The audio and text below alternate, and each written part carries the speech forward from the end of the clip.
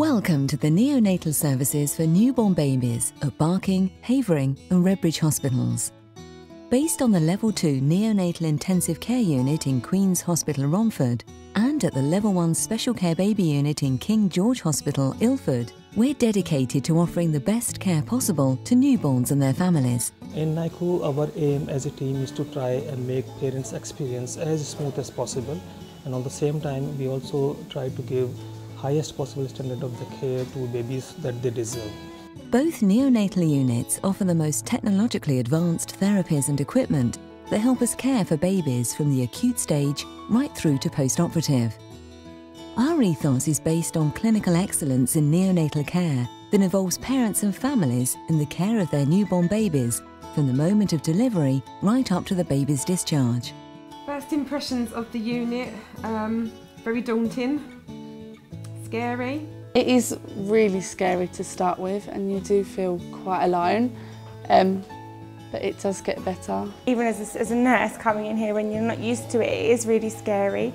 But we are all really friendly, we are all really approachable, and we're not just there for the babies, obviously we are there to support the parents and to give them support and encouragement and to explain everything. We involve them in the baby's care, we involve them in the baby's management and plan of care, so they feel that they are more involved. They were really reassuring, very truthful. They told us that they'd done. They didn't sort of sugarcoat anything. They just told us what could happen, what will happen, and you know that they'll do their very best to make sure that our baby's okay, and they certainly did that. If I knew what I know today, I don't think I would have ever been as scared as I was. Located in the centre of Romford and close to many important transport links to and from local boroughs, Queen's Hospital offers state-of-the-art facilities.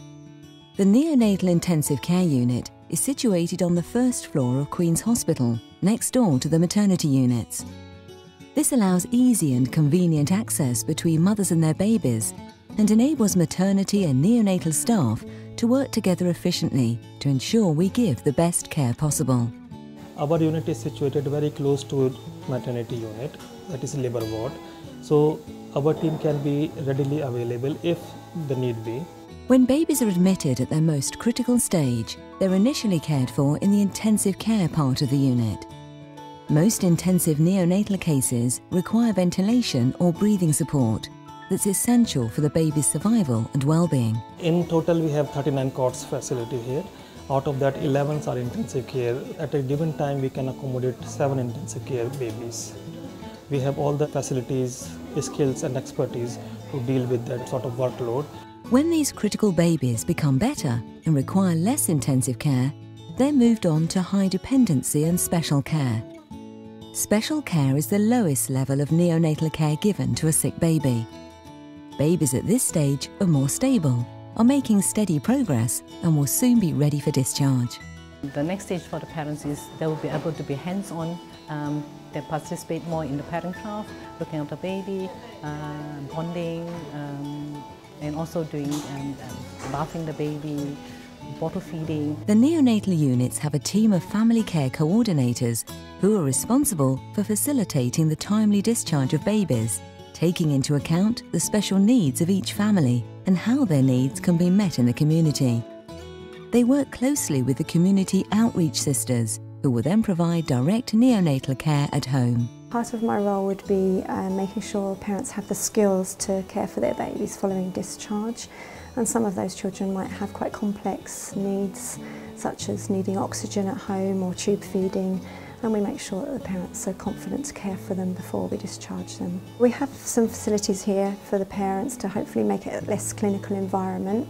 So we have rooms that they can stay in overnight. These are usually used just before going home to help them make the transition from hospital to home, and they have a kitchen and they would look after the babies themselves with just us in the background. When we come home, obviously Mason come home on oxygen. As a result of him being prem, he's got chronic lung disease. So the care was outstanding. We had someone round nearly every day. After the discharge, when we come home, the community nurse would come out weekly. And then there's little support groups that we could go to.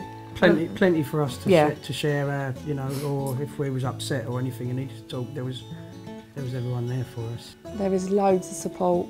just got to ask. Mason now, after going through what he went through, and he's grown into a fantastic little boy. He's into everything. He's part of the family, and he's lovely, isn't he? Just glad you made it.